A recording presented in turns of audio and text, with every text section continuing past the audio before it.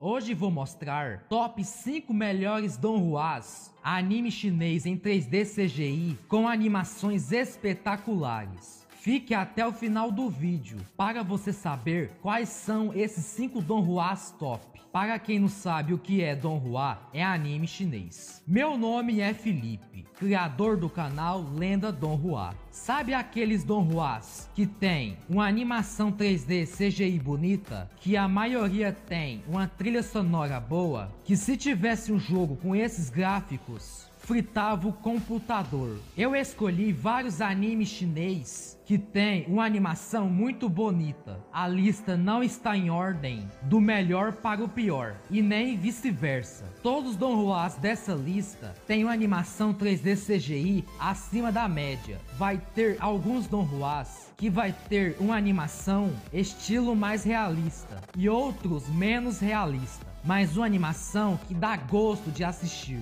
de tão bonito que é. Quem é iniciante nesse mundo dos donhuas, que vai gostar mais desse vídeo. Depois que você vicia nos donhuas, você começa a assistir aqueles donhuas com qualidade de animação estilo PS2. Se o seu donghua com animação top não aparecer aqui, não se preocupe, ele vai aparecer nos outros vídeos. Esse vídeo vai ter parte 2, 3, 4, 5, até acabar todos os melhores donhuas que tem uma animação 3D CGI top. Se você está vendo esse vídeo no futuro, eu provavelmente já vou ter feito as outras partes do vídeo e vou deixar a playlist na descrição e no final do vídeo. Primeiramente, quero pedir para você deixar o like no vídeo para o YouTube recomendar esse vídeo. Inscreva-se no canal e ative o sino de todas as notificações para você receber vários vídeos de donhuas nesse canal, desde recomendações de donhuas, curiosidades, análises, notícias, guias de temporadas e etc. Esse canal é focado só em anime chinês. Vou deixar na descrição do vídeo e no card o vídeo que eu fiz de top 25 melhores donhuas de cultivo que lançou no ano de 2022. Se você gosta de donhuas de cultivo, dá uma olhada no vídeo. Está muito bom, você vai gostar. Sem enrolação, vamos para o vídeo. Na posição de número 5 está o donghua A Record of the Mortal Journey to Immortality. O protagonista chama Han Li. Ele é um menino de uma aldeia muito pobre e comum. Ele se junta a uma pequena seita em Jianghu e acaba se tornando um discípulo não oficial por algum motivo. Como o protagonista vai ter apoio para si mesmo em sua seita, sendo de uma família que é tão pobre que parece um morador de rua, e para se lascar de vez, seu talento para o cultivo é horrível. Han Li, ele tem que enfrentar com sucesso os desafios mortais nesse caminho traiçoeiro do cultivo e evitar os cultivadores que podem matá-lo. Esta é a história de uma pessoa mortal comum igual nós. A única diferença é que o protagonista está em um universo que existe cultivo, que vai lutar contra todos e tudo que estiver no seu caminho. Ele vai encontrar demônios, celestiais antigos, bestas espirituais e etc. E encontrar seu próprio caminho para a imortalidade. Esse donghua é bom, ele é de cultivo. O protagonista é inteligente e até um pouco overpower. A trilha sonora é muito marcante e emocionante. Esse donghua tem muito drama. Esse é um donghua muito realista, tanto na animação e no jeito que os personagens desse donghua agem. Pegue um lenço que esse donghua vai fazer você chorar. Esse donghua é muito bom e vale a pena assistir. Recomendo muito. Ele está entre os melhores donhuas que existe. Esse donghua tem 2 temporadas completas e episódios especiais. Ele tem mais de 70 episódios para você assistir e vai lançar a 3ª temporada em algum momento de 2023. Na posição de número 4 está o donghua Apotheoses. O protagonista desse donghua chama Lu Zeng. Ele nasceu como filho mais velho de uma família super rica. Sua família foi destruída e ele se tornou apenas um humilde escravo. Agora o protagonista é vaiado, humilhado e ainda pra lascar o resto, ele é usado como saco de pancadas por todos. Tem um certo ditado que fala que todo lado negativo tem um lado positivo. Um livro antigo e desconhecido que foi deixado por seu pai revela uma técnica divina super secreta ao protagonista, dando a ele um imenso poder. Mas o que será que está escondido atrás desse poder? Esta é uma luta contra o destino. Esse Donghua é muito bom, a animação dele é nova. Até o momento que estou gravando esse vídeo, ele tem 11 episódios lançados e vai ter 52 episódios a temporada. Recomendo assistir, vale muito a pena. Na posição de número 3 está o Donghua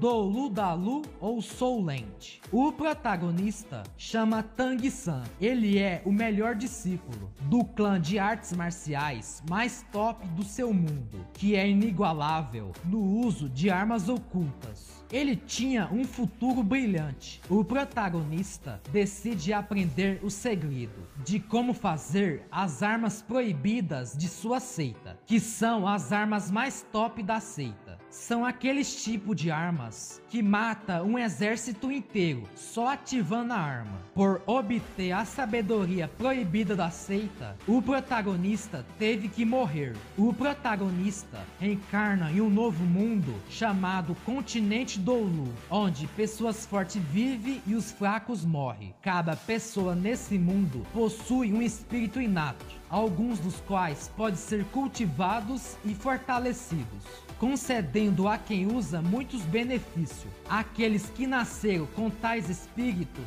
podem se tornar mestre dos espíritos, uma profissão considerada uma das mais top do continente. O protagonista nasceu com hack e ainda pode usar seus conhecimentos da sua vida passada como mestre número 1 de armas ocultas, fazendo aquelas armas super roubadas de forte e combinando com seus novos poderes que ele nasceu. Esse Donghua é de cultivo, é um dos melhores que existe. Ele tem basicamente as melhores trilhas sonoras dos Donghuas. O Donghua está em lançamento e até agora já tem mais de 240 episódios para você assistir. Vale muito a pena ver esse Donghua. Eu recomendo esse anime chinês. Na posição de número 2 está o Donghua Jade Dynasty. Durante uma terrível calamidade, o protagonista chamado Zhang Xiaofan se tornou órfão. Um velho mestre salvou ele da morte, onde todos da sua vila foram mortos. Esse velho mestre ensinou o protagonista algumas técnicas secretas de sua seita. O protagonista também ganhou um artefato maligno. O protagonista foi adotado em outra seita. Agora ele cultiva na seita Nuvem Verde. Seu conhecimento e posse o atrairão para uma história caótica. Esse Donghua é bom de assistir. A animação é bem bonita. Ele é um anime chinês de cultivo. Tem lutas top com a trilha sonora bem emocionante. A única coisa ruim desse Donghua é que o protagonista é meio irritante. Esse Donghua, a história anda de forma lenta. Se você ignorar isso que eu falei, vai ser bom assistir. Esse Donghua tem drama também. Esse anime chinês já lançou 24 episódios e vai ter 26 episódios a temporada. Na posição de número 1 está o Donghua Purple River. No campo de batalha do Rio Azul, 200 anos atrás, as tropas sobreviventes do Império da Luz morreram aos gritos do demônio. O imperador e último marechal do campo de batalha caiu. No mundo de Blue River não tinha mais o mesmo governante. O poder foi dividido e novas facções apareceu. Acontece intermináveis conflitos. O poder militar se torna a única moeda para sobreviver. Em algum lugar na parte sudeste do país, existe uma super poderosa facção com uma história de mais de 200 anos. Ele luta contra os demônios. e é da mansão do Rio Púrpura. Esse é um donghua de guerra e de artes marciais.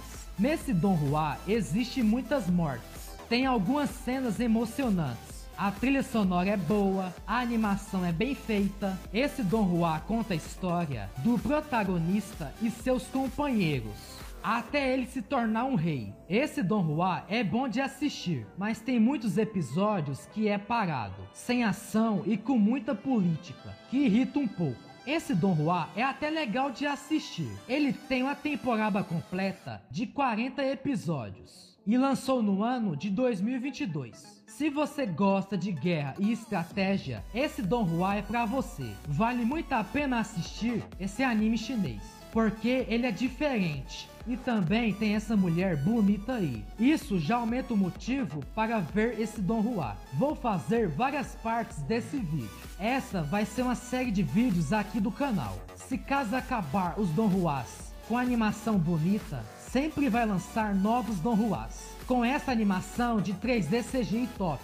E eu sempre vou atualizar essas listas de donghwas pra você. Então, se você gostou do vídeo, deixa o like, compartilhe o vídeo para seus amigos. Inscreva-se no canal e ative o sino de todas as notificações, para você receber vários vídeos por semana de tudo sobre donghwas nesse canal. Desde recomendações de donghwas, curiosidades, análises, guias de temporada, resumos e etc.